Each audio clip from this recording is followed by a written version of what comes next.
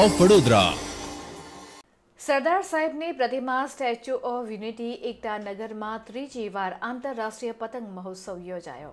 G20 theme આધારિત આંતરરાષ્ટ્રીય પતંગ મહોત્સવ 2023ને ભરૂચના સાંસદ શ્રી મનસુખભાઈ વસાવા અને નાંદોદના ધારાસભ્ય ડોક્ટર દર્શનાબેન દેશમુખ અને અન્ય મહાનુભાવો દ્વારા ખુલ્લો મુકાયો। વિશ્વની સૌથી ઊંચી પ્રતિમાના પ્રાંગણમાં 18 દેશના 41 અને 5 રાજ્યોના 11 કરતાં વધુ પતંગવીરોએ ભાગ લીધો। પતંગબાજીનો અવનવો કલાકસબ સ્ટેચ્યુ ઓફ યુનિટી ખાતે પ્રવાસીઓ પ્રેક્ષકોએ નિહાળી આકાશમાં ઉડતા પતંગોની ભવ્યતા અનુભવી। સ્ટેચ્યુ ઓફ યુનિટી એ વિશ્વની સૌથી ઊંચી અને અખંડ ભારતના શિલ્પી સરદાર સાહેબની પ્રતિમા છે।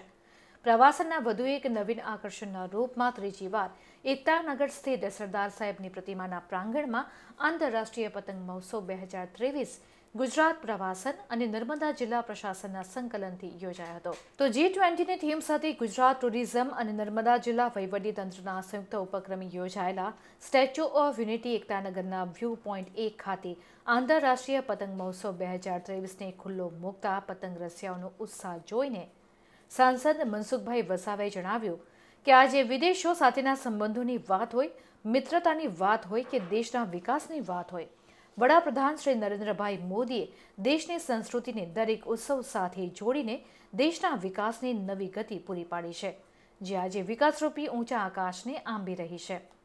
વડાપ્રધાનશ્રીએ નર્મદા જિલ્લાને સ્ટેચ્યુ ઓફ યુનિટી જેવી અમૂલ્ય ભેટ આપી પ્રવાસન ક્ષેત્રે વિશ્વ ફલક પર દેશને ખ્યાતિ અપાવી છે। વધુમાં મનસુખભાઈ વસાવાએ આંતરરાષ્ટ્રીય પતંગ મહોત્સવ 2023ને અનુલક્ષીને દેશ વિદેશથી આવેલા પતંગ રસિયાઓને શુભેચ્છા પાઠવી હતી।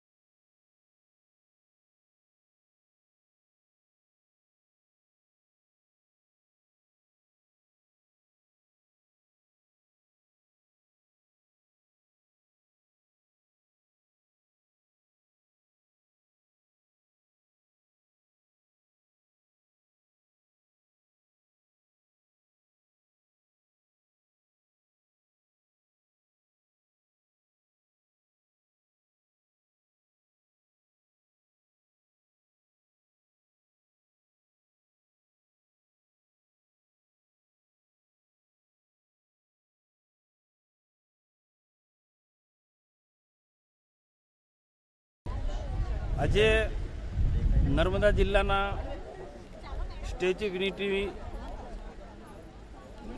ગુજરાત ટુરિઝમ વિભાગ, ગુજરાત સરકાર અને નર્મદા જિલ્લા કલેક્ટર કચેરી દ્વારા આંતરરાષ્ટ્રીય પતંગોત્સવનો કાર્યક્રમ રાખવામાં આવ્યો છે।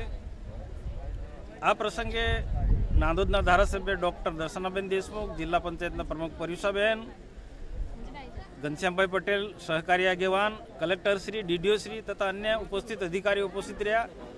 સાથે સાથે આ પતંગોત્સવમાં 18 જેટલા વિદેશી પતંગ રસિયા પણ ઉપસ્થિત રહ્યા છે। ગુજરાતના પણ અન્ય જિલ્લાઓના અને કેરાલાથી માંડીને અન્ય રાજ્યોનાથી પણ પતંગ રસિયા પધાર્યા છે। આ પતંગોત્સવ સમગ્ર દેશ અને દુનિયામાં એક આનંદ અને ઉત્સાહ અપાવનારો પ્રસંગ છે। આધ્યાત્મિક રીતે પણ આ મકર સંક્રાંતિ સાથે જોડાયેલ આ તહેવાર આધ્યાત્મિક રીતે પણ ખૂબ હિન્દુસ્તાનની સંસ્કૃતિમાં અગત્યનો આ તહેવાર છે। આદિવાસી વિસ્તારોમાં શેરડીથી માંડીને બોર મામા ભાણિયાને વિતરણ આપવાનો, ભેટ આપવાનો આ પ્રસંગ છે। એટલે બધી જ રીતના આ મકર સંક્રાંતિ ઉત્તરાયણના પર્વને ઉજવવામાં આવે છે।